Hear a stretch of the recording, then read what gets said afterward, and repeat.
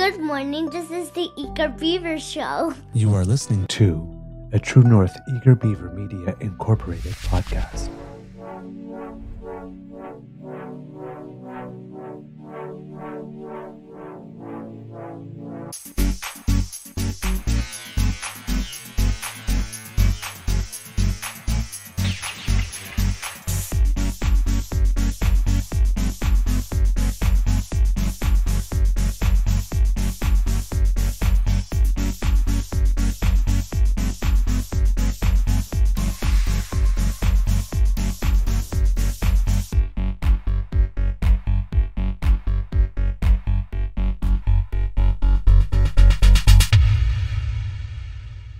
The True North Eager Beaver podcasts are proudly brought to you by our founding sponsors, the Misfit Mysteries from Corvid Moon Publishing, your source for science fiction, fantasy, and cozy mysteries featuring a broad diversity of characters, CanadianTarot.com, your uniquely Canadian online eclectic tarot community, and the Pepper Master, hot pepper sauces made from farm-fresh ingredients to thrill your taste buds and expand your mind.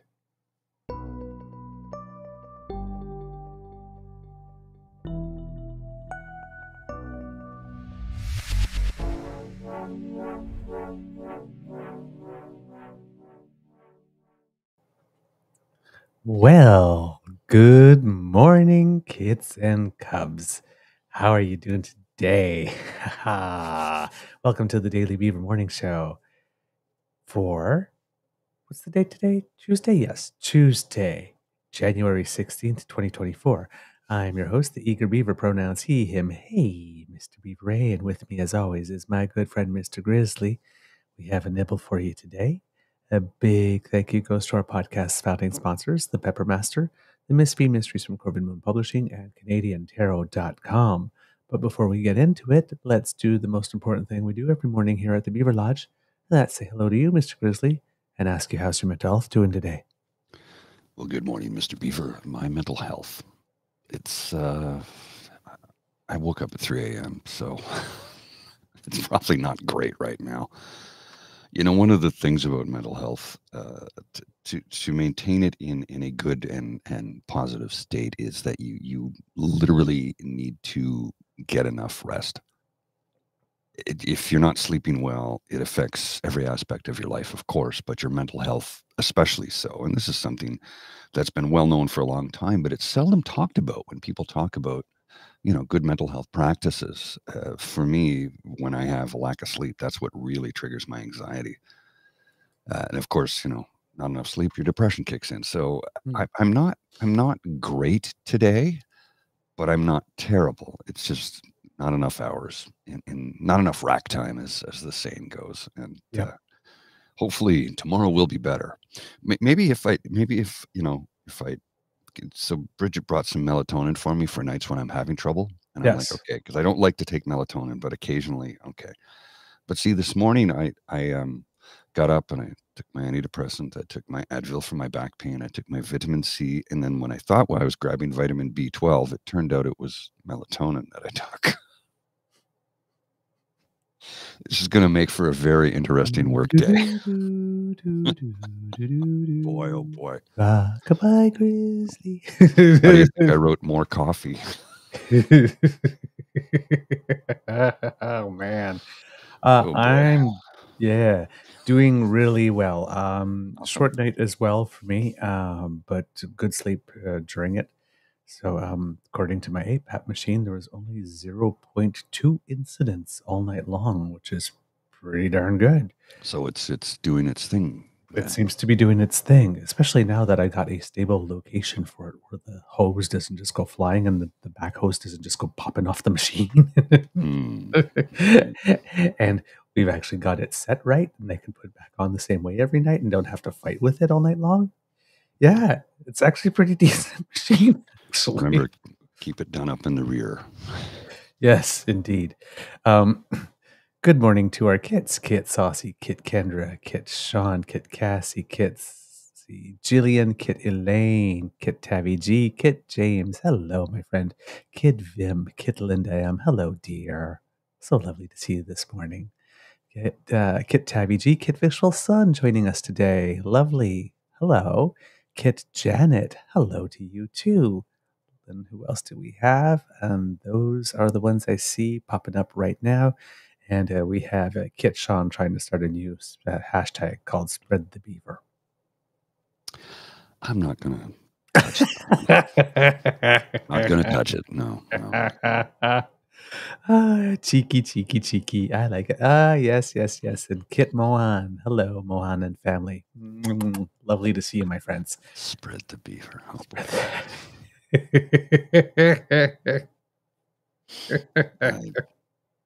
Oh, I love our audience. I mean, it's a great play on words. It is, because it's exactly that, a play on words. All right, Kits and Cubs. In the news, there's lots of stuff going on. Number one, get your tinfoil ready. Oh, what Oh, happened? yes. Because there's lots going on. Well, first of all, we have all the premiers seeming wanting to join in on the whole fact that, yes, something about Trudeau's electricity regulations that don't start until 25 and are not fully in effect for another 11 years are the cause of all this electricity stuff. And then it seems that inflation numbers will be coming out today, and they will show that inflation has increased. That's the prediction, from about 3.1 to 3.4 during December, which is going to do the same thing for the Conservatives as it did the last time it went up a bit for 1 month. Them claiming that all Justin Trudeau's policies did it, and look at, we're back in it again. Yes, and let's look at the rest of the world too. Can we look at it? Yes. And then today is the first day of the World Economic Forum in Davos, Switzerland. Oh, okay. So that should get all the, PP, I'm sure, or sorry, Pierre Poilievre, I'm sure, will be losing his shit about it. When I'm Prime Minister, none of my members of Parliament will be allowed to travel to World Economic Forum. But I'm going to make Canada the freest country in the world, as long as you do exactly what I tell you. Yep. So, yeah, we have inflation numbers potentially going up. We have World Economic Forum and a climate emergency at the same time where energy went down. So, yeah, brush up your tinfoil, polish it real good. There's going to be a lot of BS over the next little while. Just so you know. Now, with regard to inflation, people from Edward Jones, which is an investment bank, are saying that even though it's gone up now, we can probably expect it to go down to 2.5 by the end of the year. It's just not going to be a straight line.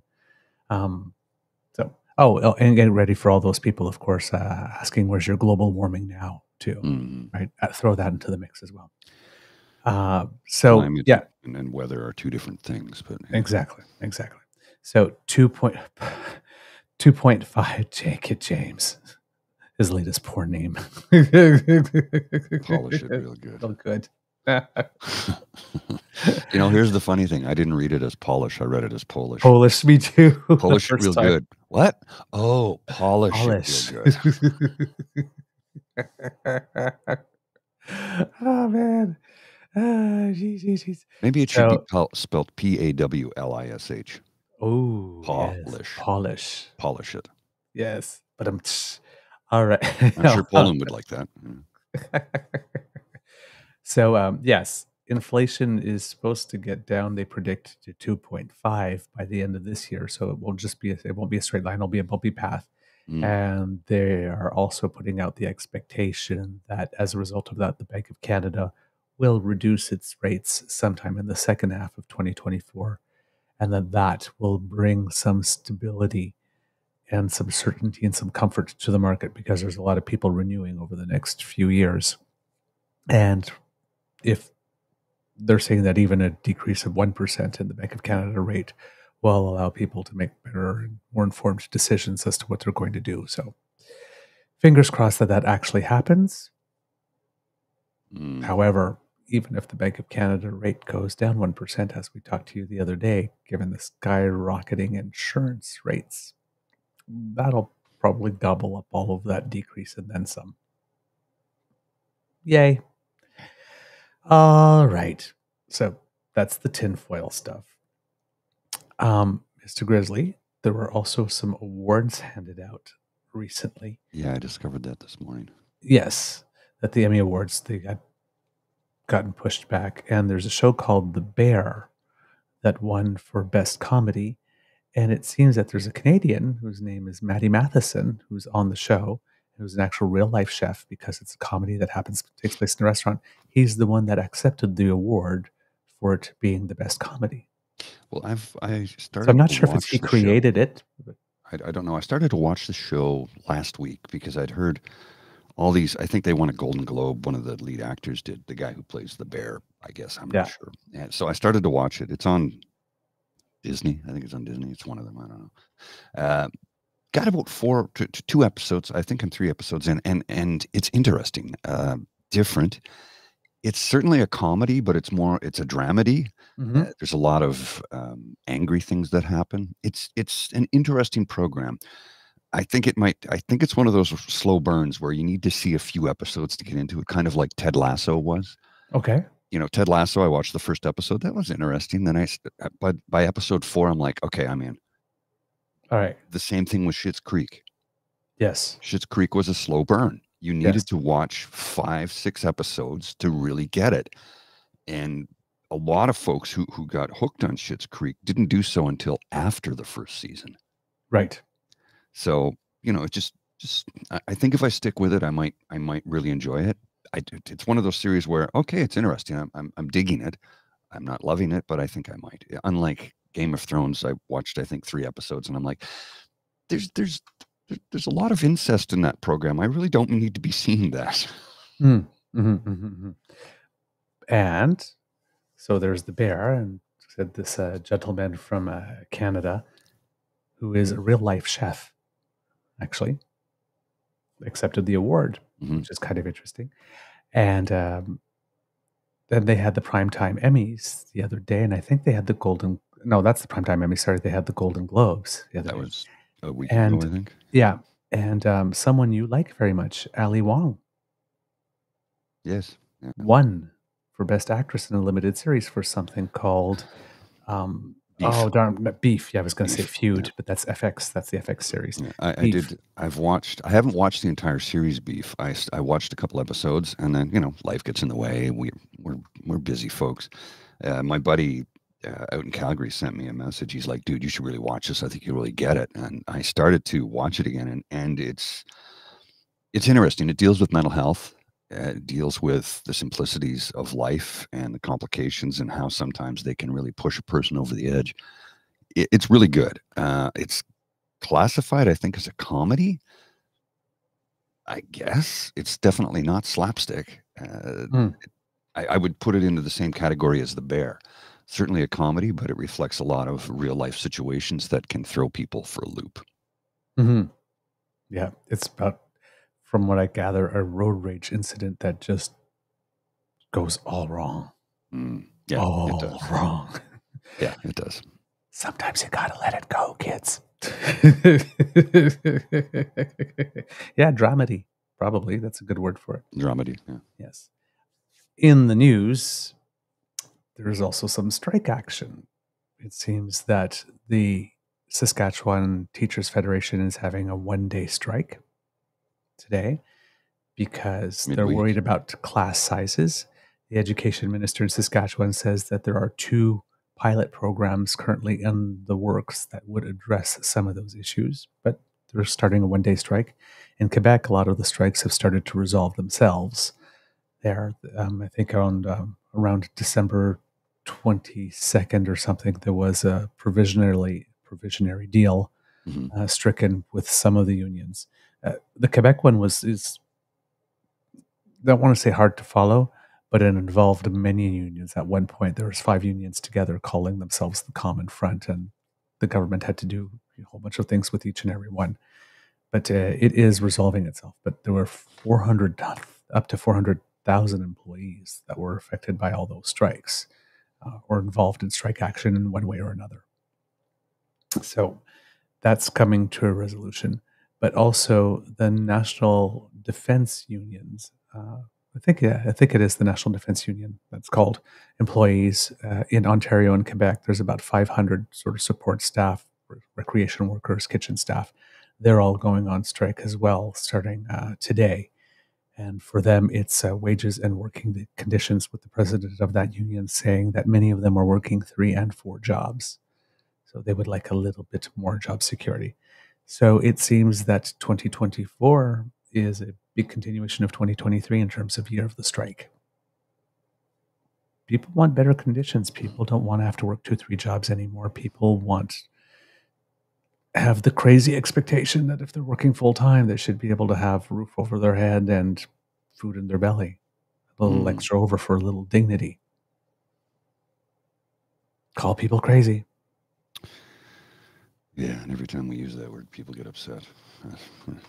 No, but I mean, I don't mean in that sense, right? I know. This is perfectly and totally, completely reasonable expectations.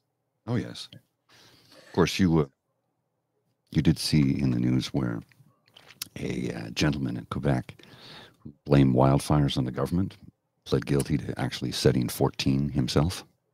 Yeah, or 13 or something. 14. Paris, his name is, or something. Yes. Yeah.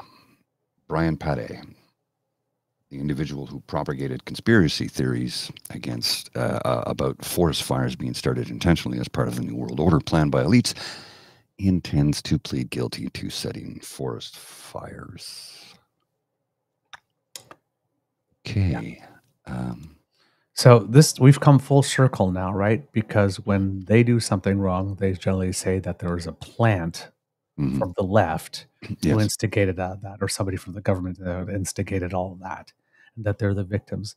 This time, someone actually started the fires and then said, "Oh yeah, the government did it." Okay, and then you've got really, again, the usual suspects like Crybaby Caillou going, "See, it wasn't climate change." And it's like, okay, who's going to explain to these fools that whether the fires were set by someone, whether they were caused by lightning, and at the time there was so much lightning, that what happens after the fire gets ignited is kind of affected by climate change? Because everything is so dry.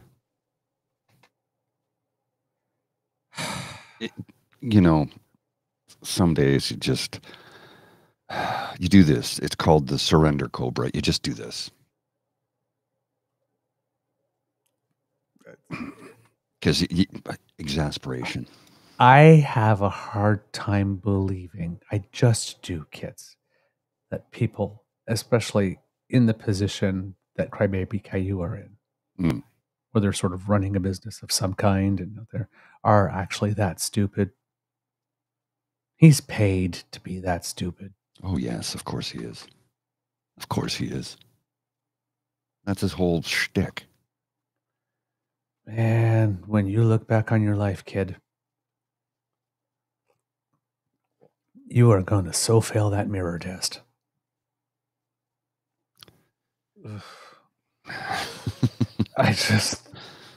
No, but it's seriously, unless you are stunted somehow, how do you look back when you're 50, 60? Grandpa, what was it like? What did you do for your life? I was a shit gibbon for pay. Here's the thing. I don't think he'll ever come to that realization. In all honesty, I really don't. I don't believe he will. I don't believe he will. I believe that he thinks he's doing the right thing for his pay. Whether he believes in what he's doing or not is irrelevant. He believes he's doing the right thing to get paid. And that's all he cares about is money. That's it.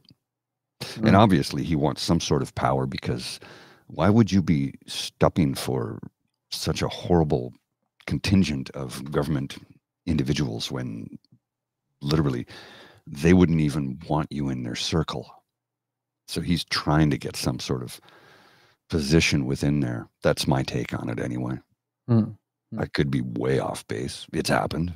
It will happen again. But, I think he's just trying to get some sort of position with some government in some province, probably Alberta for the most part, if he continues to stump for, UCP and the conservative movement, the reform movement, I should say.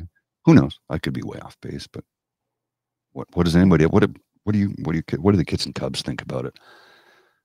I'm curious. Yeah, me too. Me too. In not so great news, I heard this the other day and hadn't had a chance to get to it, but today we do have the time. It appears that the Department of National Defense says that it's taking steps to improve training for staff at the military's Sexual Misconduct Support Center, acknowledging that men who report being abused have not always felt safe, secure, and supported. This is from the CBC. The federal government issued a notice late in December saying that it intends to award a sole source contract to an Ottawa-based company to provide personal training at the Sexual Misconduct Support and Resource Center. The center, quote, has a requirement for the provision of training on how to best support men affected by sexual misconduct, particularly those who have lived experience of sexual trauma. Men accounted for almost half of all new cases filed opened on claims of sexual misconduct in the military during the last official reporting period in 2022-2023. Now, I'm not actually surprised by that. I'm not surprised by that. What is surprising is that it's getting reported. That's the surprise to me. This is not the kind of gender equality we seek. No. Goodness, no. Goodness, no. D&D said that during that reporting period, 1,431 new cases were opened over 12 months. Of those, 645 identified as women and 528 identified as men. The remainder identified themselves as gender diverse or the gender remained unidentified. In previous years, men made up only about 1/3 of the new reported cases, the department told the CBC News. The center's programs and services are meant to be inclusive and are open to everyone, regardless of gender, but officials acknowledge shortcomings. It is of prime importance that people feel safe, secure, and supported. Unfortunately, that hasn't always been the case for many people identifying as men who have been historically faced with stigma in both the heterosexual and LGBTQ2S+ communities, D&D said in a media statement. SMSRC understands that everyone can be affected by sexual misconduct and have designed all programming with this in mind. The department says it does not currently offer services tailored specifically to men, despite the fact that 1/3 prior to this of the cases being reported were being reported by men. There is nothing. Wow. They're only getting around to it now. That's troublesome. Yep. The company in line for sole source contract is Men and Healing, an Ottawa-based psychotherapy firm. No dollar figure was attached to the solicitation, which was intended to give other interested companies the opportunity to demonstrate they could do the work. Charlotte Duval-Lantoine, a fellow with the Canadian Global Affairs Institute, said D&D's admission that male victims of sexual misconduct have not been well served is significant. Last month, Statistics Canada reported that the percentage of men in the military who reported having been sexually assaulted was 2.5 times higher in 2022 than it was in 2018.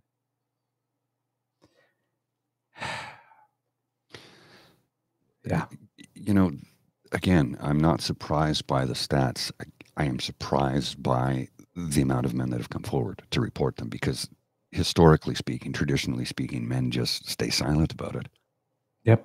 The tide is changing, and I think it's because you've got so many young people in the military that have joined in the last 10, 15 years, and they're coming from a different perspective. And what Christian is saying here in the chat, reporting ruins careers. Yeah. Source, 9-year career in the Canadian Air Force, or Canadian Armed Forces, I should say. Sorry, Canadian Armed Forces. And yeah, traditionally, men, we just stayed silent about it. And we're talking about it now, including my generation and guys my age are finally coming forward after keeping silent about it. I think it's because the stigma that is attached to it. Because you're a man, you're supposed to enjoy it. If a woman does it to you, or now if another man does it to you, and you don't identify as gay, or you know, part of the rainbow community, because gay, bi, whatever the case may be, there's like, well, you should probably enjoy it. No, unwanted touch is unwanted. Period. And if it comes from a superior officer. or a higher ranking individual, or even a coworker who it's just, that's your job. You don't want that at your job, period. Nobody does. So it is, again, I'm not surprised at the stats. I'm just surprised that men are coming forward. I'm glad men are coming forward, because it focuses the spotlight on something that has been happening forever and was never talked about. Yeah. Never talked about. Yeah. It would be interesting to look back on it at some point to see how much Me Too gave men the confidence to be able to come out and do it as well. Given the reception, Me Too was very, very, very, very well supported by the public. We know that men tend to underreport, said Duval-Antoine. She called for more research to determine whether the reported increase was driven by heightened awareness of sexual misconduct by an actual spike in the number of assaults. She said it's not surprising that men in the military reporting sexual misconduct generally don't feel safe or supported. Quote, when you look at such a masculine culture as the Canadian Armed Forces, you will tend to see that sexual assaults towards men are not really accepted, especially if the perpetrator is a woman, she said. It is not at all surprising that you see this type of situation where men are not being understood or not being listened to or even altogether being dismissed. Duval-Antoine said that while women undeniably are more likely to face sexual misconduct in the military, an unconscious bias, an assumption that men are the abusers and women are exclusively the victims, is just starting to be recognized. She noted that more than 40% of the complaints taking part in the recent class action lawsuits against the federal government over sexual misconduct in the armed forces were men. Why didn't we not hear about that then? We have just been waking up to the issue, Duval-Antoine says. DND says that while the SMSRC does not have specific programs for men, it's funding 32 projects in the community nonprofit sector across the country. Quote, most of the funded projects provide services to those who identify as men, though some of them have projects uniquely for those who identify as women, the department said. And I could understand that as well. So that's kind of heavy. That's very heavy. To start. But yeah, I'm glad that it's being reported. Yes, and I'm glad it's being talked about and discussed. But it's wow. Well, I'm surprised that so many men are coming forward. I'm glad they are. Well, I think this was a critical thing that needed to happen, because if we're working with the bias that most of the victims are women and the perpetrators are exclusively men, and there's no acknowledgement of the men who are suffering the abuse, and yes, potentially at the hands of women, but given the ranks of the military have so many more men, most likely at the hands of other men. Oh yes, yeah. It's a power thing, right? It's right. It's rarely a sexual thing, and almost always a power thing. Right. So, how do you stop incidents of sexual assault and sexual misconduct and harassment against women if the men are also doing it to men, and men are saying nothing? Yeah, that's a tough one. Right. It's basically it's essentially handing a permission slip. The silence. Yeah. So it's good. It's good. It's terrible that it happened. It's good that it's being reported and that the light is being shone on it. Very good, because it's the only way to get it to stop. Because if, like I said, if it continues to be permitted against one group while you're trying to eradicate it with another, the people who are abusers just shift targets. That's it. It keeps happening. It's a real thing. And somebody once said, "Oh, you're one of those men's rights advocates." And I'm like, no, I'm a human rights advocate. If men are being abused, whether it's by women or other men, or somebody in a position of power, it's abuse is abuse is abuse, period. Period. So if I'm sticking up for a man who's been abused, just as I would stick up for a woman who's been abused, suddenly I get labeled a men's rights, and that movement I'm talking about, the MGTOW group. Yeah. I'm like, no, how does one have to do with the other? Somebody has been abused. It's horrible. Let's speak up for that person and change things so that they don't have to go through that. But suddenly I get labeled a men's rights. I'm like, fine, call me whatever you want. I don't care. I know who I am. Mm-hmm. My friends, family, loved ones, they know who I am. The kits and cubs, I think you have a pretty good idea of who I am as a person. So, Yep. you know. Lots of good comments in the chat here from people who have military experience as well. Well, something that doesn't, yes, I did notice that too. Something that oftentimes is not discussed is emotional abuse, Mm-hmm. not just physical and sexual abuse. Physical abuse, you know, is one thing. Sexual abuse is a completely other thing. But emotional abuse is really bad because there's no scars to show. Mm-hmm. Much like sexual abuse in many cases, there's no scars to show, but it's all relative. They're all intertwined, if you will. And with emotional abuse, it can affect your psyche in different ways because you can try and talk to somebody about it. But because, well, no, everything looks good from where I stand. Yeah, I know it does, but you're not in the middle of this relationship. You're not in the middle of this work culture. You're not in the middle of it, so you don't know. And because I've not been physically assaulted, you can't see a bruise or a cut or a scar, but it's on my soul. It's on my mind, and it affects every aspect of a person's life. So abuse is abuse is abuse, whether it's physical, whether it's sexual, or whether it's emotional. It's abuse, and it does terrible things to the human brain. Absolutely. And all trauma gets stored in the body. Yes, it does. It does.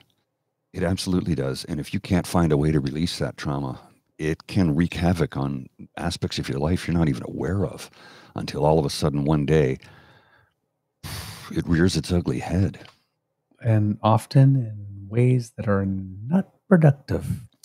Usually not productive, yeah. It's seldom productive. Yeah, exactly.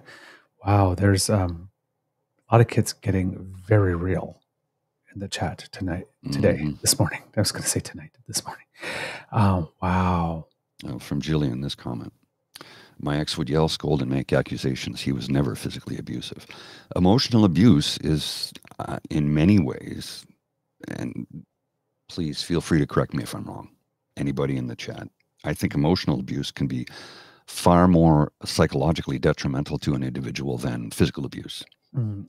Because physical abuse, you can get, you know, you can heal from it. You can get medical attention. You can get psychological evaluations, and you have people who will come to your aid. But for emotional abuse, it's unseen. Mm-hmm. So I think it can take a heavier toll on a person. Mm-hmm. The relationship I had prior to my beaver sweetie was very emotionally and psychologically abusive.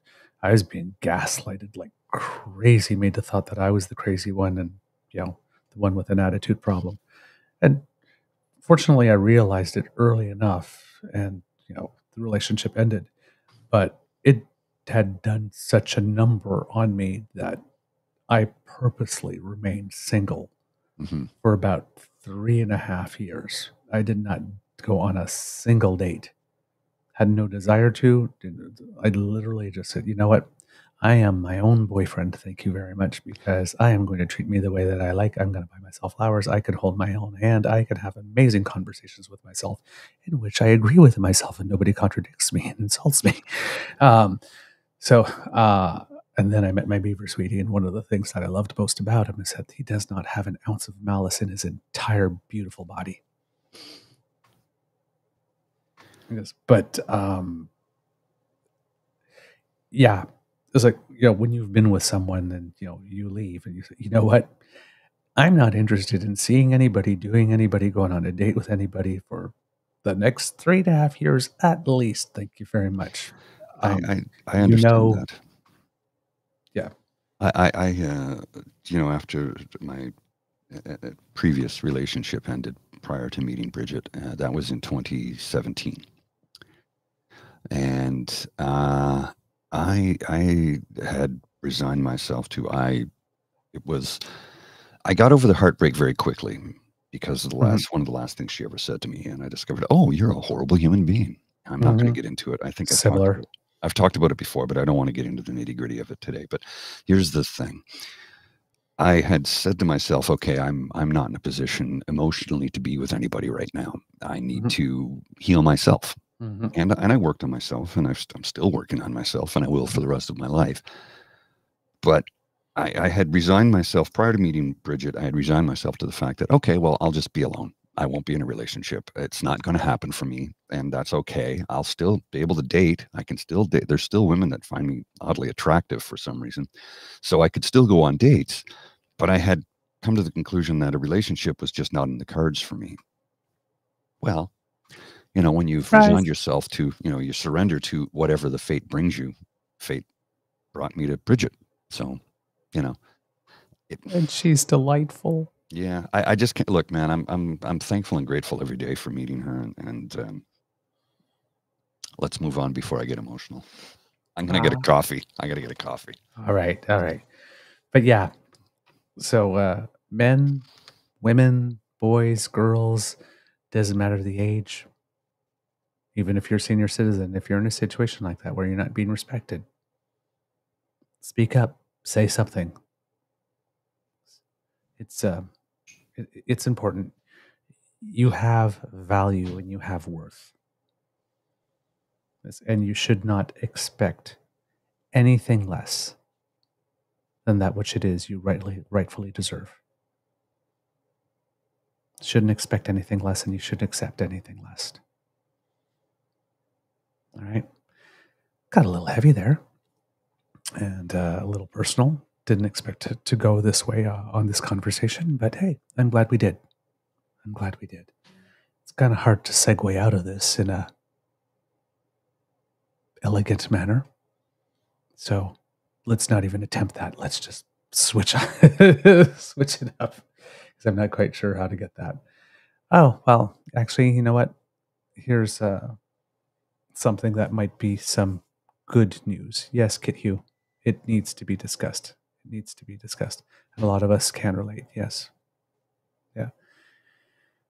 Unfortunately, there's too many of us at times that are not kind with each other, which is one of the reasons why I keep on saying be kind to and gentle with yourself.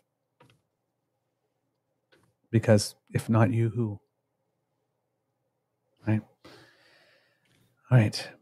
Moving on to another subject here. It seems that, remember that bus crash that happened in Manitoba? There was a whole bunch of seniors going to a casino. And they were crossing the Trans-Canada. Tragedy happened, affecting many, many, many families. It seems that Premier Canoe and the Canoe government in Manitoba have been given some options as to what to do next. They were giving a series of 3 options, I believe. One of them was to options to improve safety at the intersection. One was creating a roundabout. One was widening the median to provide a safe space for vehicles to stop while crossing the highway, or restricted crossing U-turn, or what's called an R-cut. The R-cut would not allow the vehicles to cross the highway directly. Rather, they would have to turn onto the highway and then use a U-turn lane. The province is now beginning a functional design study based on the 3 recommendations, and the Premier said this would include public engagement and feedback. He's quoted as saying, "We're asking for your input and your advice as we try to choose between these 3 different scenarios and visions for the future of this intersection. At the end of that process, we intend to make sure that we are constructing the safest possible future vision for that intersection." I feel that the process is in good hands and is going in the right direction, said Dauphin Mayor David Bosiak. Our community will remember this forever. Some people, this has changed their life and will be a major significant event. The Premier had met with survivors and victims' families. And he said, "To the family members and to the survivors, I want to acknowledge that we cannot make things right or make you whole, but we are going to work our hardest to ensure that something like this does not happen again." And said that the province would be contributing money to help commemorate the victims of the crash. A lot of the families appeared to believe that this was very welcome news and that they very much supported the manner in which the Premier did come to them and is dealing with this and is including them in the decision. So, a tragedy that is leading to some good governance and people feeling seen and people feeling validated as their concerns are being addressed. This is what it's about. If you have public service, first and foremost on your mind, when you're the leader of a province or any jurisdiction, this is what it's about. This is how you do it. Indeed. Indeed. Well, you say public service. I wanted to show something I'm stammering. I don't mean to be doing that. From the Alliance to End Homelessness in Ottawa, there is a thing taking place this evening at Carleton Dominion Chalmers. Ending homelessness is possible. Lessons from Finland. Join us for a conversation with national leaders to learn about Finland's success in ending chronic homelessness and how Canada can do it. Featuring, of course, guests Sean Fraser, Juha Kalja, I hope I said that correctly.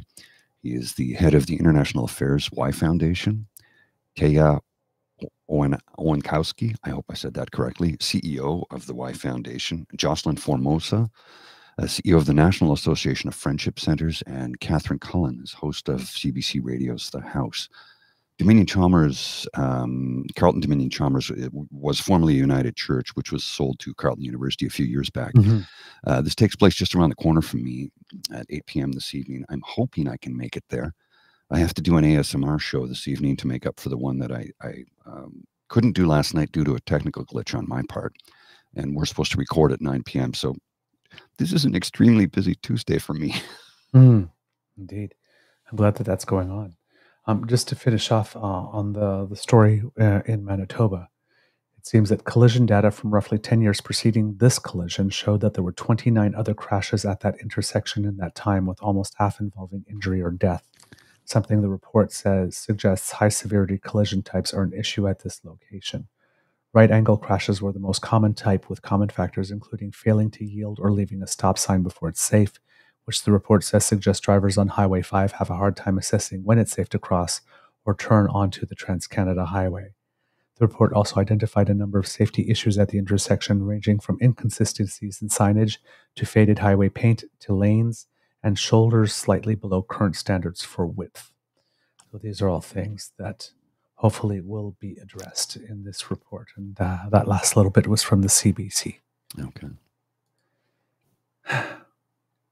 Give me more of that peace, order, and good governance. No kidding. No kidding. Yeah, that's the stuff that we like to hear. Cornerstone Housing for Women will be attending the homelessness symposium tonight. I don't know what else to call it. Ending homelessness. Lessons from Finland. I'm really going to try and make that tonight. I have to send a response, and it's like, oof, I got to figure out my schedule. I won't be able to stay for the entire thing. So I know I can attend virtually, but I'd like to attend in person because it's a 2-minute walk from my apartment. There was something else I had here I wanted to share with you, but absolutely, I seem to have lost the feed. I don't know where it went. I'll see if I can find it again. My apologies. All sometimes, right. Sometimes I get caught up in all of the things that are happening and get a little bit lost. It happens. Squirrel. All right. Squirrel. If you happen to be living in Toronto, it also came out earlier this week that city staff recommended a 9% property tax increase in the city of Toronto, with an additional 1.5% building levy for a total of 10.5%. As we know, we've reported on a few times, the city is facing a $1.8 billion shortfall, which was one of the things that led to the big deal being done between Olivia Chow, the mayor, and Doug Ford to upload the Down Valley Parkway and, I can't remember what the other one is off the top of my head, sorry, to the federal, to the provincial government in exchange for a certain amount of money. And that also involved bending, I believe it was, on Ontario Place. I think it was. Could be, I'm not sure. Yes. Mayor Chow said, I did not create this financial mess, but it needs to be fixed. We need to get the city back on track, which is true because unlike provinces and the federal government, municipal governments are not allowed, at least in Ontario, are not allowed to run deficits. Mm-hmm. They have to balance the budget every year. So in this case, property taxes are considered at this time the only way, because cities also have very limited tools in order to achieve that. Now, Toronto is not the only city or region in Canada that has proposed double-digit tax increases. Cities like Kamloops in British Columbia and Stratford in Ontario also have been doing it. Property tax on average went up 4.9% in 2023, which is the most since the highest increase since 1992. Vancouver, Saskatoon, and Calgary also have recently approved property tax increases. Residents of Halifax are also told that they can expect some property tax increases. Mayor Mike Savage there is saying, we don't want to put an undue burden on taxpayers, but this year is going to be very challenging. Mayor Chow said the tax increase could be as high as 16.5% if Ottawa doesn't provide more shelter funding for asylum seekers. I have a feeling that some of that will come through because the federal government did move on it a little bit before, but they did not give as much as the city was requesting the first time around. So, yeah. Time will tell. Time will tell, indeed. So that's these potential increases in Toronto were outlined by Budget Chief Councillor Shelley Carroll at a news conference, I believe it was Wednesday of last week. And she said, it's no secret that this is going to be a challenging financial year. According to city staff, the property tax increase would cost the average household another $26.75 per month, or about $320 annually, and generate $380 million in additional revenue this year. Meanwhile, the city building levy would cost another $4.42 monthly, or about $53 per year. I feel strongly that we cannot keep kicking that can down the road. We need to get our city back on track, Carol said. So it seems getting our city on track is the media line that is being used in Toronto to sort of brand this. In her remarks, Carol also cautioned that if the federal government does not come forward with $250 million in funding for refugee claimants in Toronto shelter system, the city will have no choice but to impose a 6% federal impacts levy, raising the total residential tax to 16.5%. And here, as the communications strategist, that's an interesting move to call it a federal impacts levy. Interesting. Which it might be an interesting way to put a little bit of a squeeze on the federal government to get some of that money, because I'm pretty sure, given the big push that they've done on housing, that the last thing they want is in the city with the most populous. I can't finish that sentence because I started it incorrectly. The city with the largest population. I was like, "Oh, you're gonna flounder there. That's the wrong word." I'm gonna. You saw it coming. The brick wall. Like, boom. Ooh, didn't even need the binoculars for that one. That was like right in front of me. And a city on which the government really, really depends on if it wants to have a chance at winning the next election. That having about 3 to 6 million people being told about a federal impacts levy as it adds 6% to your property tax bill is probably not going to be a winning move. So smart play. Smart play by Mayor Chow here on this one. I am optimistic, however, that the federal government will do something, Chow said on Wednesday afternoon.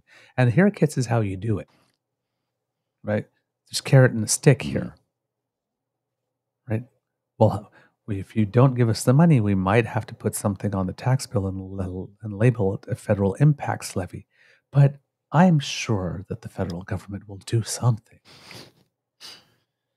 Rather than, if we don't do it, and we know they're not going to do anything because they're a this and a that, blah, blah, It's a blah. subtler way of playing the game. It's a much subtler way of playing. She's not doing a Danielle Smith and screaming, or a Mo that we're not going to obey you. No, I think if you were to do something, Yeah. In an interview Thursday morning with CBC's Radio Metro Morning, Minister of Immigration, Refugees and Citizenship Mark Miller said his staff have been at the table with the city discussing further federal support. Quote, I think I can see something positive coming on the horizon. I can't guarantee the numbers that the mayor has put out, but it's certainly something that we're willing to work with the city on in a productive way in the next couple of months. Miller said that the cost figures provided to his ministry in private are at times different than those that fly about publicly. Quote, but we are certainly willing to meet them at a point that makes sense, and it's a question of sitting down and doing the hard work and looking at the numbers and what they're for. Asked about Shelley's warning of a federal impacts levy, Miller said responsibility for any municipal tax increase would fall squarely with Chow and her administration. Quote, anytime a city imposes a new tax, you can call it whatever you want, but it's still a city tax. It's not a federal tax. The decision-making process is for the mayor and her office to assume. So again, kindly, but without trying to, again, say, yeah, I think we're going to be able to do something. May not be whatever the number you think it is, but I think we'll be able to do something. But if there's a raise in taxes, that's all you. The property taxes in Toronto are unbelievably low compared to the rest of the country. It's absurd. Yes. And it's because each mayor didn't want to do anything about it. It was like, we're not going to raise taxes. We won't get reelected. Oh, yeah. But meanwhile, the city's broke and the infrastructure is crumbling. And developers keep building more and more properties upon an infrastructure that cannot support these developments. How do I know this? I have friends in high places. I've got friends in low places too. I got friends who will just drop me a little note saying the electrical grid in Toronto is basically on the verge of collapse because there's too many people attached to it and they don't have enough money to fix it. Yep. The same with the sanitation, public, the sewer system. It can't support the amount of people that are suddenly thrust upon it because they've not spent the money on upgrading it in decades simply due to the fact that they didn't have the money to spend it on. Yeah, indeed. Now, here's some interesting numbers here. If Toronto wanted to fully address this year's if the city of Toronto wanted to fully address this year's opening pressure of almost $1.8 billion through taxes alone, it would need to increase property taxes by a whopping 42%, according to budget documents. That's how long previous mayors have let this problem accumulate. That's incredible. And it says right here in the article, like you said, Mr. Grizzly, the proposed hikes for this fiscal year come after more than a decade of mayors and council keeping property taxes increases at or around the rate of inflation, even in the face of successive warnings from high-level staff that demand for services in the growing city would eventually far outpace what could be funded through the existing tax base. The details of the proposed increases for 2024 could change in the coming weeks as city councillors debate the $17 billion budget. Under provincial strong mayor powers, Chow will also present her own budget proposal on February 1st. Interesting that Mayor Chow is going to make use of the strong mayor powers. That's a bit of a zig when I expected her to zag. But here's the best part. It's like, oops, Dougie's like, damn it. Didn't intend that for you. When I gave you stronger powers, I meant so that you could help my developer buddies. I mean, you could build houses. We're building houses. When is somebody going to ask Doug which house the province of Ontario has built? Every time he says, we're building houses. No, you're not. The province isn't building a damn thing. Developers are trying to, and they tend to whenever they can get a piece of property and build on it, but they won't be building on the Greenbelt. And now, of course, we find out that all the money that was spent on those pieces of property on the Greenbelt, they're suing the province to get their money back because they're not allowed to develop on it, which means we're going to end up paying no matter what. And it looks like Highway 413 is not going to be going through because the pushback on that is massive. Yes. The pushback is massive. People are like, no, absolutely not. Increase public transit, increase rail capacity, stop with building more roads. If you build it, they will come, and they do. You don't believe me? The busiest stretch of highway on planet Earth, documented, statistically proven, is the 401 through the city of Toronto. The busiest stretch of highway on planet Earth. Not a city in China, not a city in India. And I've been to Delhi where the traffic is nonstop and it's not as busy as the 401 in Toronto. Fact. If you build it, they do come. Staff prepared budget includes $600 million in cost savings and efficiencies while maintaining core services, so they claim. One service that would be eliminated is the city's window cleaning program, which uses specialized plows. Windrow cleaning program, which uses specialized plows to clear the end of driveways in some parts of the city during major snowstorms. Staff said the program would be eliminated next winter and save the city $16 million annually.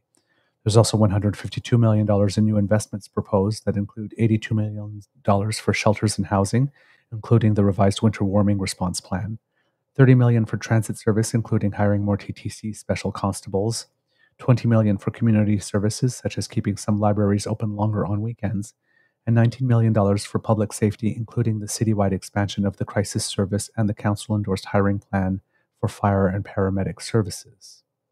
Meanwhile, the so-called New Deal the city made with Premier Doug Ford's government late last year includes $382 million in provincial operating funding for this fiscal year.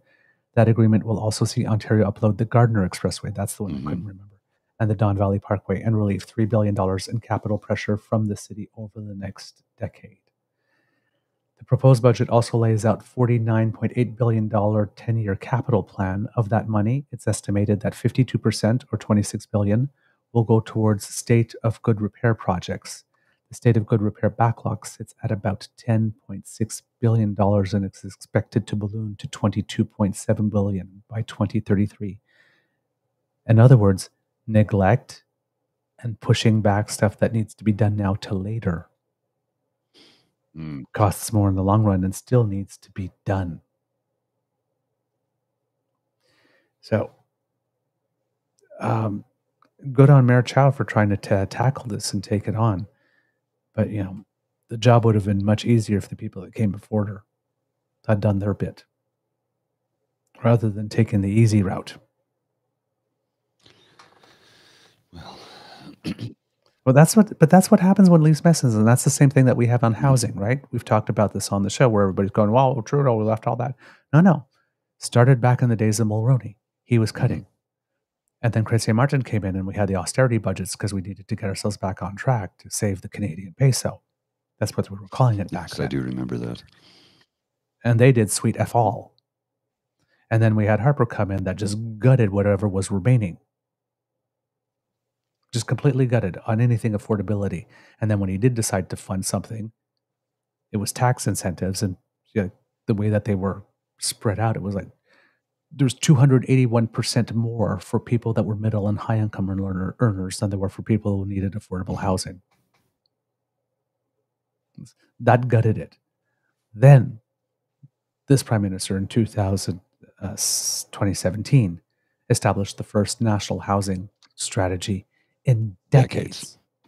And we were led to believe he didn't until you, thankfully, and I'm going to use the term that a certain group of people love to say all the time, did the research. You did a deep dive into it, and it's like, why? How come this never gets reported that they have a national housing program? All we ever get is he failed. He never followed through on that promise. I'm like, no, actually, he's been working on it since 2017. Doing the things that the federal government can, because remember, the federal government only has responsibility for housing on reserve. Correct. That's it, and maybe military bases. Yes. So that's changed by Sean Fraser, the Minister of Housing, just going directly to municipalities and handing them the money and getting contracts written and approved and getting construction projects underway. And of course, the province is, we need to build houses. We need to build houses. Okay, we're going to go to the municipality and build them. Not that way. Oh my God. No, the money needs to filter through us so you can send it to your donor buddies. Is that what you're saying? Is that what you're saying? Because I think that's what you're saying. Yeah, indeed. Mr. Grizzly, I think we have a show. Yeah, just about. I just have a couple of little things I wanted to add in. Please do. This is an interesting one for those who, every now and then you'll hear Pierre Poilievre say how broken Canada is, and yet, well, that's just really not the case. And here's why. I'm going to show you a little factor here. As effective as very, very recently, I don't know what the date. So this was in 2022. I don't have the latest date, but from U.S. News, in 2022, Canada was ranked the second overall country on planet Earth to live in. As of 2022, I don't have the latest stat on that, but that's, it's pretty recent. What else do we have here? Oh, there's this little thing. Where did it go? There we are. Yeah, so most economically stable countries. Well, look at that. Let's just have a look at this document right here from the world of statistics. Number 1, Switzerland. Number 2, UAE, which is not a surprise. And number 3, oh, look at that, Canada. And they say, where's the USA? Oh, it's not in the top 10. But look who else is in the top 10. Germany, Sweden, Netherlands, Norway, Denmark. Huh. All these countries, Australia, have really strong social programs. Huh.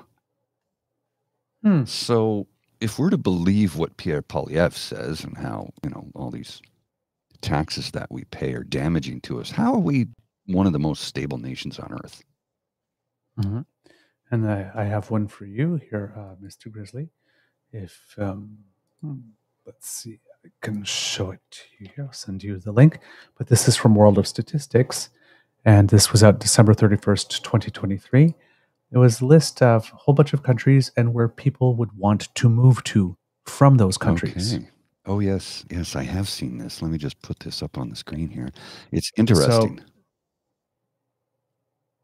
there are 2 countries that stand out on that list for where people want to go to. If you'll just scroll down. So let's see. Let's see. There's Canada, and there's Canada. There's Canada, Canada, Canada, Canada, Canada, Canada, Canada, Canada. Huh. Interesting. Interesting. 10 of the entries are from Canada, and I believe 8 are for Spain. No country has more than Canada of all these countries that were evaluated. And if Canadians had to go somewhere, they've chose Japan. Interesting. Where there is peace, order, and good government. Yes. And people follow rules and like experts. Yeah. Interesting how that works, huh? Huh. Who knew? Yeah. So people from France, from the UK, India, Pakistan, Belgium, Ireland, Qatar, South Africa, and Nigeria all picked Canada. Well, that should tell you something right there, right? Wow. I'd like to thank this morning's... But we're broken, allegedly. This morning's cup of energy has been brought to us by the Happy Goat Coffee Company. Columbia Popayan, I think it's pronounced. It's a really great cup of coffee. Chocolate, nutty, good sweetness. It's a medium roast. Oftentimes I like dark roast, but this medium roast is it's the right amount of mellow with the nice bold burst of caffeine that's going to get me through the day. Yes, we are looking to Happy Goat for sponsorship. I did write to them. Well, I love their coffee. I love their attitude. I love their rainbow friendly. They're good. It's a good company, and everybody I know who's worked for them says, no, it's a great place to work and local. They're a national capital based company here in Ottawa, and you can go to they do have a website. I'll see if I can find it and put it up in the chat. Great coffee. You can order their product online. So, if you like it, if you want to help support a local company that has great coffee and a great reputation for how they treat their employees, and ethically sourced specialty coffee. It's not cheap, but it's also not the most expensive either. There are other coffees that I can get in local grocery stores that are quite a bit more expensive. So, there's one right here at the corner of Elgin and I can't remember the name of the street. It used to be a big chain from Seattle, and now it's a Happy Goat. Yes, indeed. And before we go, before we close, we received a letter from a listener. Yesterday, that I would like to address. Okay, please. Because there was some interesting comments in there, and I just wanted to make sure that we were talking about this. Yes. So it's from Kit Steve in Edmonton that wrote to us and said, "Good morning. Your Edmonton encampment comments this morning on your podcast failed to mention that this all starts with our mayor, Amarjeet Sohi, who happens to be a former Liberal MP. Last week, he issued a state of emergency and demanded a meeting today, Monday. I thought, if this is an emergency, why are we waiting till Monday? Turns out our mayor issued a statement from Hawaii and would not be back till Monday. Wow, these people freezing to death will just have to wait till Monday. Just a little balance would add to your credibility, unless you had no idea who our mayor is and what his previous life was. Or was this just conveniently overlooked? This is first and foremost an Edmonton problem. The province has funded 1,700 shelter beds, and the province has no say in removing these encampments. This is done at the direction of the city administration. Regards, Steve, I will preserve the last name, Edmonton. Thank you for your letter, Steve. Actually, thank you. Thank you. I will not make assumptions about your intent,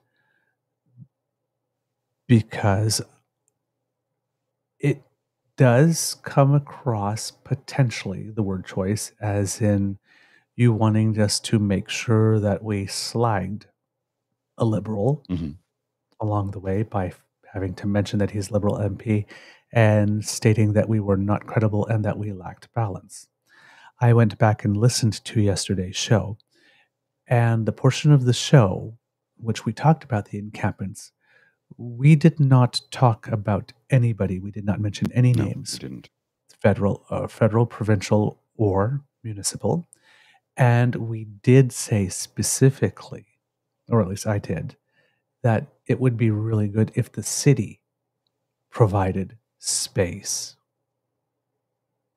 at which there could be such an encampment, maybe some ice fishing tents, and that they used security and law enforcement to make sure that the people in those places were kept safe, rather than using them to dismantle the camps.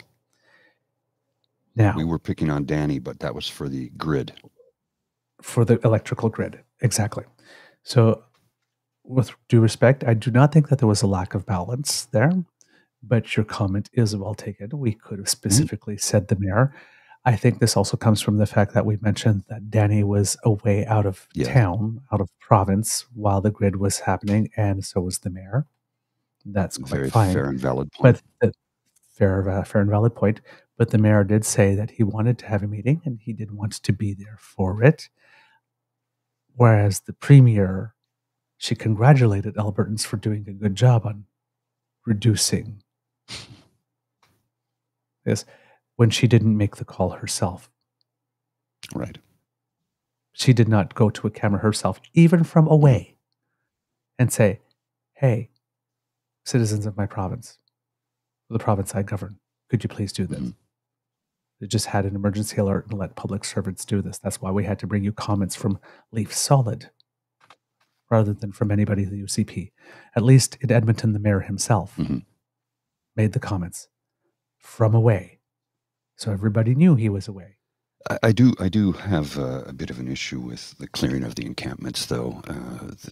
I do. I think that's It's a bad move. Period. It's a bad move. Period. And that is on the mayor. That is on the mayor. That is on the mayor. And truth be told, because we believe we'd be transparent, we do know that the mayor's Amarjeet Sohi, because we talked about him on previous shows. We do know that he happens to be a former Liberal MP. He also happens to be a former Liberal cabinet minister. And what was he before that? We've also mentioned that we know that he had former employment as a bus driver and was often laughed at and disregarded as someone who couldn't know anything and couldn't have any use in public service based on his past job, from the people who right now are trying to make you believe that common people, they support the working man and common people, extraordinary people. The irony of that, right?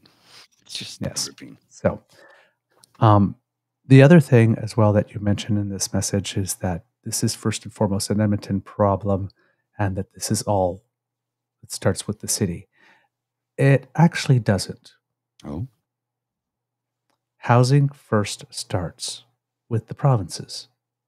Funding the city. How much they're willing to fund shelters, how much they're willing to fund housing first, how much they're willing to do that job. It is the responsibility of the funding. You're right. The fiduciary responsibility comes from the province. Yes. So the mayor, the fact that it was the mayor, the fact that it was not overlooked, it was not for lack of balance, it wasn't for to hide anything. We didn't mention anyone. But when we did talk about it, we did place the responsibility at the city level for this one. Now, the provinces has funded 1,700 shelter beds, and according to the city of Edmonton, like we mentioned on the show, the only reason that they did break apart the encampments is because the city claimed that there was enough room in shelter. That is debatable. We've seen the lines, we've seen Bear Claw Patrol, and even though there are places in shelter, that doesn't mean that the conditions in those places of shelter are such that people want to stay there. Some shelters are not safe. We have Kit Dan here, who's often on the chat, who recently made a great intervention. I believe it was at Toronto City Hall, stating that, from his personal experience, he stayed in many, many shelters, and some of them are well run, some of them are not. Look, we're gonna, at some point in time, we will do a show that deals with this topic from a firsthand lived experience. We'll bring Dan in, and he can regale us with his personal lived experience. This is something he will tell you. He was on the streets for 19 years. So if anybody's going to be able to tell you what it's like to do it, he can. Yeah. And there are people as well, as we mentioned, because of addiction and other issues, that can't or won't follow the rules of those shelters. And simply saying, well, we put up a shelter. If you didn't want to take it, too bad, without providing a range of type of shelter housing, something that can meet their needs. We do not do the game on this show, just for out of transparency, of trying to hide or soft pedal whose responsibility things are. So maybe you're new to our show. Possibly, yeah. And you might assume that we're like others, but we're not. We don't do that. So we will not take personally the fact that there seems to be some suggestion in tone. And we may be misinterpreting that. It's entirely possible, yes. The written word, it's hard to, the nuance is lost, right? We don't have eye contact. We don't have inflection. We don't have voice. So we're not approaching this from a defensive position or from a position of malice. No, because there are some good comments in there. Absolutely. Remember, also, this show is off the cuff, right? We're not scripting it. It's live, and when we make mistakes, and we do, we will make amends for them. But I read your letter, and I went back and I listened to the show so that I would know specifically what it is that we said, so that I can respond. And I'm sure that if you go back and you listen, the section where we're talking about the encampments, we did not lay any responsibility at any other level but with the city. The fact that we did not mention specifically the mayor's name. Minor oversight. Sure. Yeah. Oversight or not oversight, I don't think it was necessarily necessary. It wouldn't necessarily have added or detracted anything from what it is that we were saying about the message about providing housing and the need to do it. And for other cities as well, to provide that type of housing, that type of shelter, or build barracks, for example, as you suggested, Mr. Grizzly. But we are happy to mention it on the show. Yes, the mayor of Edmonton is Amarjeet Sohi. And yes, he is a former Liberal MP, was a former Liberal cabinet minister. I have no problem to mention that. We did not know that he was way out of town on vacation. You say that he is. We will take your word for it. And we're sharing this news with the kits because we are transparent. But please do not make assumptions that we are not trying to provide balance or that we are trying to conveniently overlook things. It's not our style. It's not what we do. So thank you for bringing us some additional information. We're bringing you some additional information as well. Hopefully this is an exchange. Do not make the assumption that providing shelter is strictly a municipal thing. No, it's levels of government involved. That's not where it starts. That's not where it starts. It's where it ends, but it's not where it starts. It's where it ends. And they have the ultimate responsibility for service delivery. Yes. That is true. And also don't make the assumption that just because some officials say that we have funded X number of shelter beds, that all of those shelter beds are available on a certain day, or those shelter beds have been designed in such a way that the people who need the service can use the service, or actually even designed with the needs of the service users in mind first. Because our friend Dan can tell you from personal experience that often these services are designed with very little consultation with the community that will be most affected by the services that are being offered. Problems are usually a little more complicated and nuanced than saying it's just all one person or one level of government's fault. Yes. But thank you for the message. Thank you for the knowledge. You educated us. Hopefully we get to educate you too, and hopefully we keep growing together. And hopefully you will keep listening to the show. But it was an important letter, and we did want to address it and bring it on the show. And we do appreciate the input. We do appreciate the input, and we will never go out of our way to belittle anybody, because we don't do that. That's not who we are. So we're not doing that. So please don't take offense to this. We're just trying to get the facts straight and reflect that in our show. And explain to you how we work, and for everybody else listening, because we don't necessarily quote everything. We don't necessarily cite everything every single time. We don't, right? Sometimes you have to have been following us for a while to know what we're referring to something in the past, to know what we've talked about in the past. Sometimes if you just arrive, you don't know what came before, that type of stuff. That's why sometimes we repeat things. If you've been listening to the show for a while, oh God, are they saying that again? They always say that. Well, because we have new people are joining and they need to be up to date on things, which is why I say, I've said this many times before and I'll say it again. I do that frequently because as new people come in, they need to get to know who we are and what we're all about and what we're trying to accomplish here. And what we're trying to accomplish is getting truth and facts to you, the Canadian people, so that you are well informed enough to make an informed voting decision. Absolutely. Absolutely. Very, very important. All right, Mr. Grizzly, do we have a show? We do indeed. All right. Kits and Cubs, that's the end of this episode of the Daily Beaver Morning Show here on the Crier Media Network. We hope that you enjoyed listening to us because we love making this for you. Now remember, sharing is caring and word of mouth is priceless. So please tell your peeps and poops all about us. And if you'd like not to miss a show, you don't have to. Thanks to the Ray Girl, you can go to our pod page. That's podpage.com/the True North Eager Beaver, lowercase letters with a hyphen between each one of those words, or you can scan that QR code that's right under my chin. And that way, when we have something fresh off the bandwidth, it will get directly to you. If you'd like to support us in other ways, you can go to our True North Eager Beaver Media Incorporated YouTube page, which has crossed the 600 subscribers. Yay! 400 more. And I had somebody try to get into it with me yesterday on Twitter. It's like, oh yeah, no people watch your show, blah blah blah. Okay. It's like, thank you. And again, it's like, thank you for showing that you do not understand how our industry works. That you think we only broadcast on what platform, but thank you for your engagement.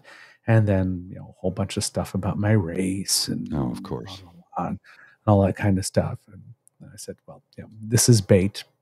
So thank you. It's like, oh, I'm supposed to react now with a tweet of what baiting is, and then kept at it again. So then I put a tweet of somebody fishing with an arrow going like, this is you. And then apparently I perform oral sex on a really rich person in order to be able to keep this going. Oh. According to that person, yes. So all the money I've spent to make this happen, you're getting paid for by performing oral sex on a rich person? Bro, where's my cut? It seems so. That's okay. I didn't know I was that good at what I did. And Hey, if this beaver could live on blowjobs alone,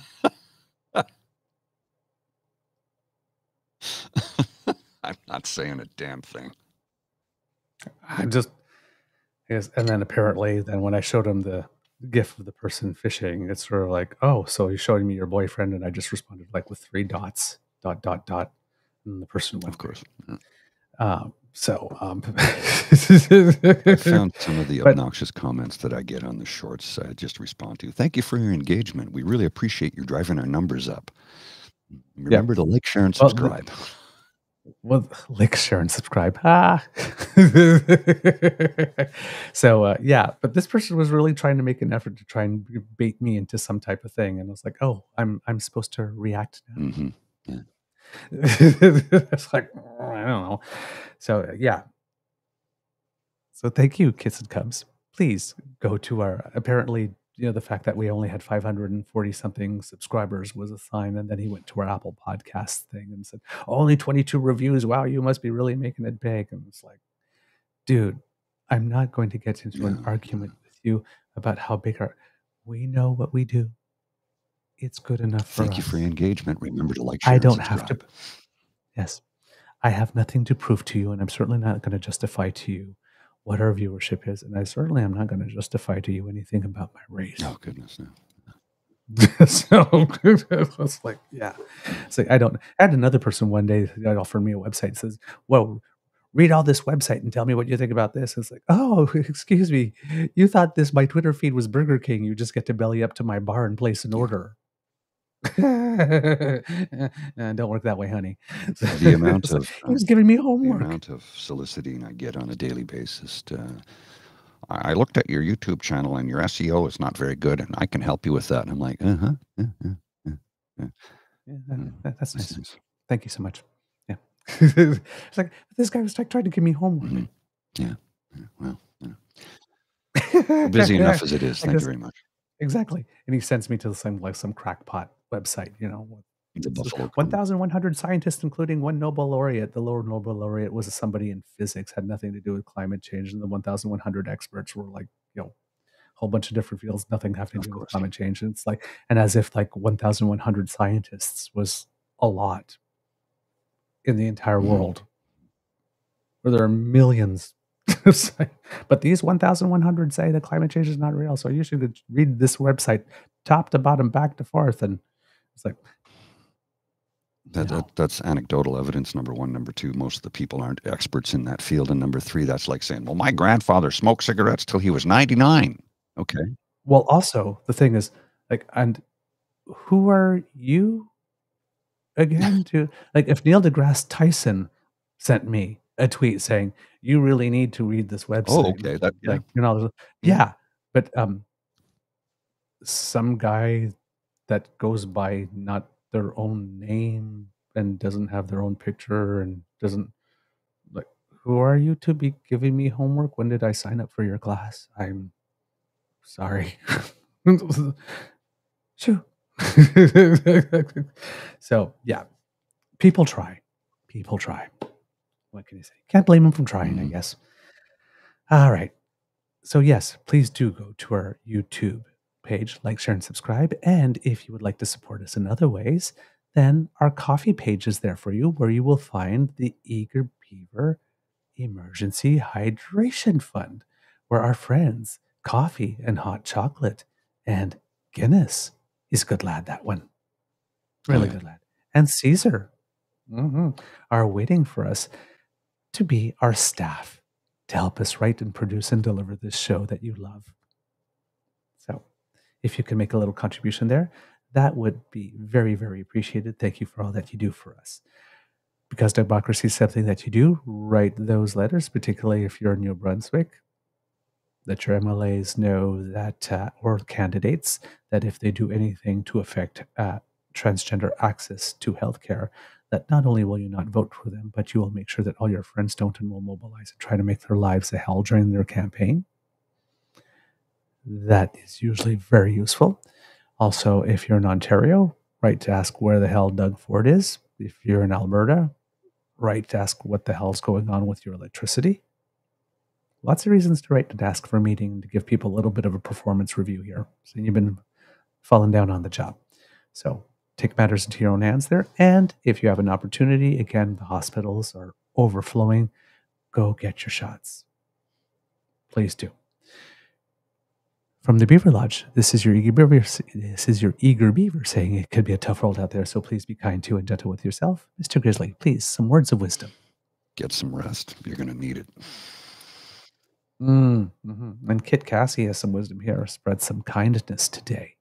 Works for me. Let's do that. Okay, Mr. Grizzly, please roll the credits. 1 second, sir. You are listening to a True North Eager Beaver Media Incorporated podcast. The True North Eager Beaver podcasts are proudly brought to you by our founding sponsors, the Misfit Mysteries from Corvid Moon Publishing, your source for science fiction, fantasy, and cozy mysteries featuring a broad diversity of characters. CanadianTarot.com, your uniquely Canadian online eclectic tarot community, and the Peppermaster, hot pepper sauces made from farm-fresh ingredients to thrill your taste buds and expand your mind. We are grateful to the Crier Media Network for its support, Pete Jarvis for our artwork, and Paul Joseph Something for our opening and closing sequence music.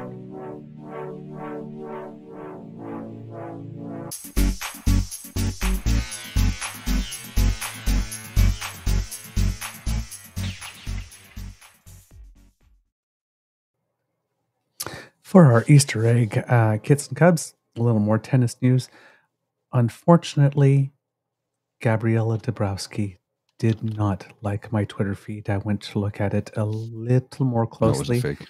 Dabrowski was spelt with 2 I's. Yeah, so it's a fake one. Yeah. It was a fake one. It happens. Oh, I believed for half a day. Felix Auger-Aliassime won his first round in singles. So he goes to the second round along with Leilani Fernandez. Milos Raonic unfortunately had to withdraw from his match, probably with an injury, but he was playing one of the top 10 players in the world. Rebecca Marino was on court when we were starting this show, but she too was playing one of the top 10 players in the world for her first round. So some pretty tough draws for Canadians here at the Australian Open. One other thing I'd like to mention about Mr. Sohi, because I wanted to go check, just for full transparency. Yes. From 2015 to 2018, he was the Minister of Infrastructure and Communities. In 2018 to 2019, Minister of Natural Resources.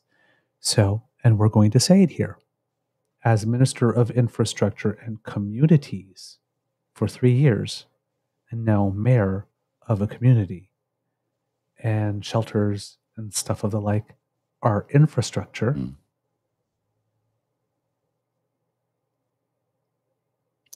There's very little excuse for this not being handled. Agreed. So he better step up to the plate and get this fixed, but quick. But again, he put his own face and his own voice to his call for that emergency meeting while he was away and not hiding it. Compare and contrast with the Premier. Fair point. All right, I got to go. I'm late. All right. I'll see you. See ya.